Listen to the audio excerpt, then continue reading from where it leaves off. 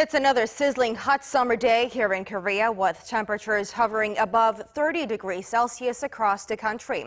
And today it's also Chobok, the first day of the hottest period of summer, and people here in Korea have their own ways to beat the heat. Our Seo Bo-bin tells us more.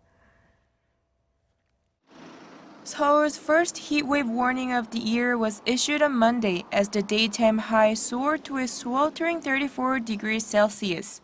However, such temperatures at this time of the year aren't out of the ordinary in Korea.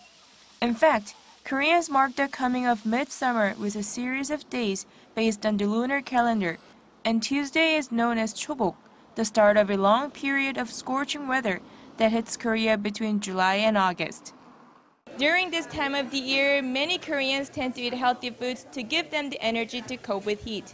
One of the popular dishes is Samgyetang, a soup made with chicken and ginseng. Many people search at Samgyetang restaurants, but this year was extra special for the older residents of Seoul's Dongdaemungu district. There was a Samgyetang sharing event provided for elderly residents to keep them cool. In our community, in celebration of Chobok, we have laid on this event to help our older residents enjoy a healthy summer.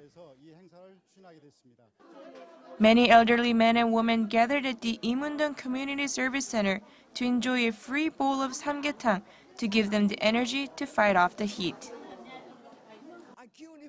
I feel very energetic and strong. Samgyetang is the best for Koreans.